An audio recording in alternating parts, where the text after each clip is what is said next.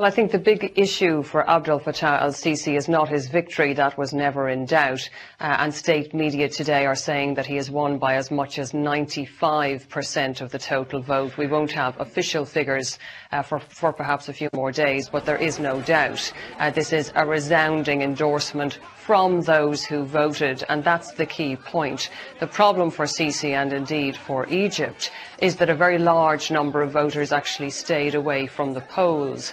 The estimates we are getting at the moment is that turnout was less than 45%. Now, Sisi himself, in the final days before the vote, had been appealing for 40 million Egyptians to come to the polls. He said he wanted a turnout of 80%.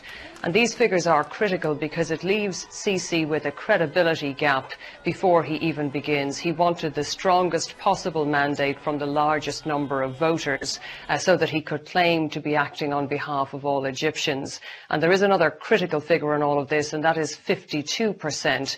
That is the number of the electorate that came out to vote the last time around in 2012. At that stage, they chose the Islamist President Mohamed Morsi, and of course that is the leader, the elected leader, who was removed by Sisi himself. So he wanted this very large, very strong endorsement, this very strong mandate to prove to the world that that action was not a coup, that he was acting on behalf of the entire nation. Now what he has instead is a very strong but partial endorsement.